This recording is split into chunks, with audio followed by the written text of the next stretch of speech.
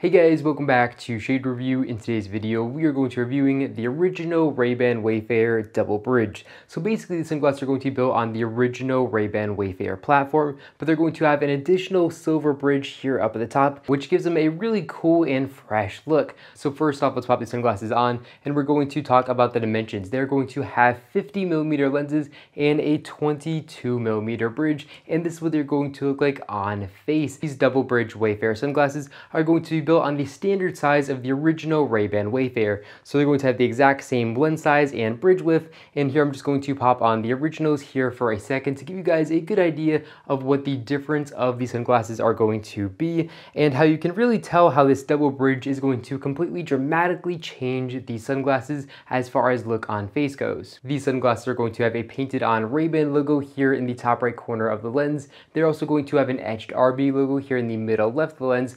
For authentication purposes, they're going to have those two traditional Wayfarer metal accents here in the top corners of the sunglasses for styling purposes. They're also going to have raised Ray-Ban logos here in the outside temples of the sunglasses. But of course, the most striking aspect of these sunglasses is going to be that extra bridge. It's going to have a very nice looking silver bridge, which is really going to kind of change the way these sunglasses look and feel, and really turn them into something that looks completely different than the originals. Like I said earlier, these are built on the original Ray-Ban Wayfarer platform. So in the inner right temple sunglasses, these sunglasses are going to say Wayfarer handmade in Italy. And again, that's because they're built on the exact same original Ray-Ban Wayfarer platform. So they are going to be made in Italy, and because of that, the build quality is going to be very, very good. I personally love the look of these tortoise frames, and I also love these B15 lenses, which are going to look really good on face, and they're going to really make the colors of the outside world look very bright and brilliant with their brown lenses. Of course, these sunglasses are going to have all metal hinges, which feel very premium when opening up, and when closing them, they're just going to feel very nice and premium. These are going to feel just as good as any other pair of Ray-Bans that I've ever owned. They're going to have about the exact same coverage as a standard pair of Ray-Ban original Wayfarers, but obviously that's not too surprising because they basically just added an extra double bridge up the top, which is not going to affect coverage whatsoever. So as far as coverage goes up top, there's going to be